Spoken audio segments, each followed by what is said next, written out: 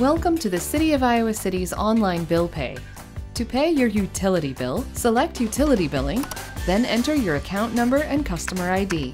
If you'd like your device to remember these values, click the box below those fields. Click Search. Make sure the information in the search results is correct, and then select Manage Bills.